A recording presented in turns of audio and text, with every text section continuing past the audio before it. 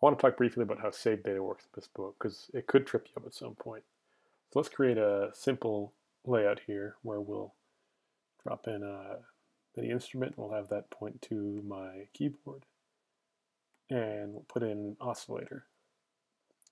Patch it all together. We can see that it's playing sine tones. Now let's have it switch to sawtooth waves and play that. Cool. So now let's say we like this layout, we want to save it. So let's save it. Let's quit, reopen. And now we see that both the keyboard isn't hooked up and also the oscillator is set to a sine tone. So the reason this is because of the stuff that you see is sort of ephemeral data on the modules here, but they have sort of a hidden panel that shows their configuration settings. So to bring that up, we can click the configure checkbox here, or use a shortcut of hitting the C key to enter configure mode.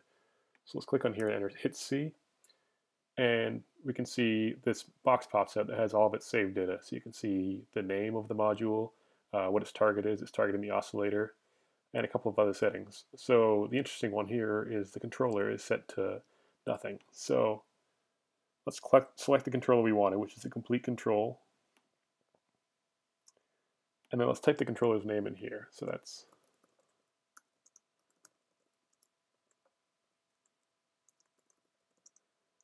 cool.